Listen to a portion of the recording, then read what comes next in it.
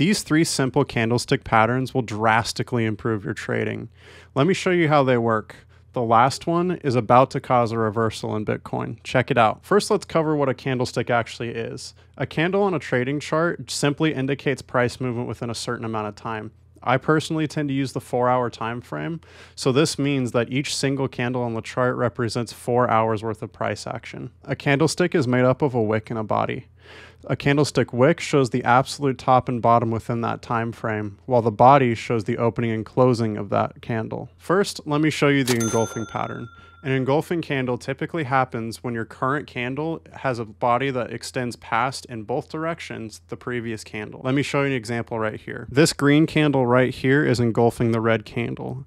Its green body entirely engulfs the red body and it instantly showed a large move up. This is a bullish example. Now, right next to it is a fantastic example of a bearish engulfing pattern. As you can see, the red body fully engulfed the green body, and now it's moving back down. Now, to enter into this pattern, you're going to want to wait until the candle closes. If you were going to trade on this candle, you would wait until it closes and start your trade on this candle. Now, it would have closed right here and opened up, but then it would have moved straight back down. Next up, I'm going to show you the hammer and the shooting star pattern.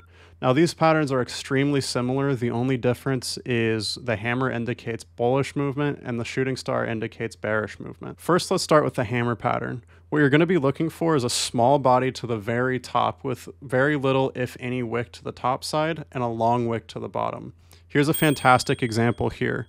This green candle right here has a small body with a tiny bit of wick to the top and a long wick to the bottom, kind of resembling a hammer. And as you can see, it immediately went up. Now the shooting star pattern is the exact opposite. You're going to be seeing a red candle with a small body at the bottom with a long wick to the upside. Here's a fantastic example of the shooting star pattern right here.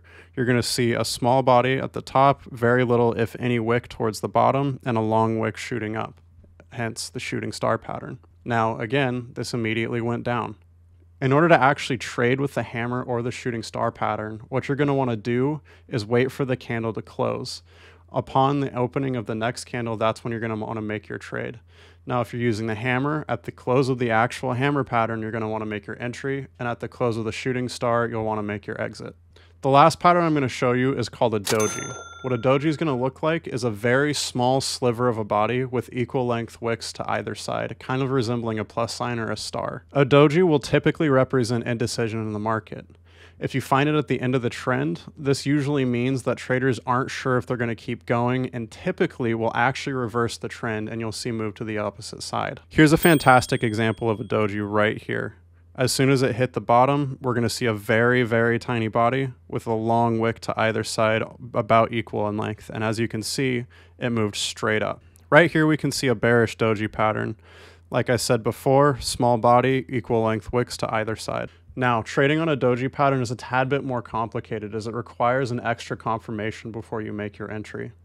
In order to find that entry, what you're going to want to do is wait for your current candle to surpass the high of the previous doji candle. In this case, I would have entered right here at about $18,616 on Bitcoin because that was the high of the previous doji candle.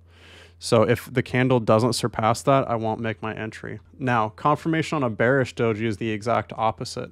Rather than looking to enter at the high of the previous candle, you're going to look to exit at the low of the previous candle. Here's a fantastic example of this. This candle surpassed the low of the doji candle, and therefore we would have exited right here. Now, here's a fantastic live example of a doji star that could actually turn into a shooting star pattern depending on how it plays out. This is why we always wait for the close before we do actually enter our trades. Right now, we're seeing a small body with small wicks to either direction at the top of a trend towards a resistance. This is why I think it's probably going to move down. Either way, we have a bearish signal plus a resistance, plus the trade confident indicators are near the top and beginning to move down again, indicating bearish movement. Now, if this does play out, we'll likely find our support around the $19,080 level for Bitcoin. Now for my closing thoughts. Trading patterns are absolutely never guaranteed. There's always going to be instances of prices moving up or down despite what a trading pattern may say.